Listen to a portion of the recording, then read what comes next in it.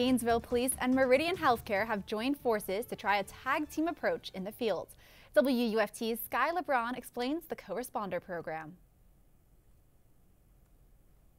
Are announcing a new co-responder program. Mental health related calls have been tough for law enforcement to deal with.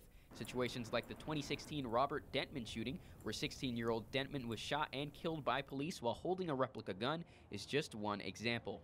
It's hard to measure the data of the underlying cause of mental health in all the police calls we go to. But my understanding is that the population in the jail who needs mental health services has increased. The co-responder program will pair one Gainesville police officer with a Meridian behavioral health care clinician to respond to 911 calls related to mental health. From there, the unit can conduct follow-ups. So the co-responders can do it, the clinician can definitely do it on the co-responder team, and then we have a full forensic team here at Meridian that can actually do the handoffs. Although they've been on the road for just one day, the officer and clinician have already had their hands full.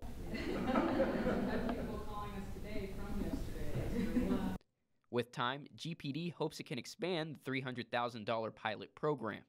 Being a police officer with Gainesville for 25 years, there's no doubt in my mind that we have the amount of calls that could support an additional team, or 2 or 3 or 4 teams.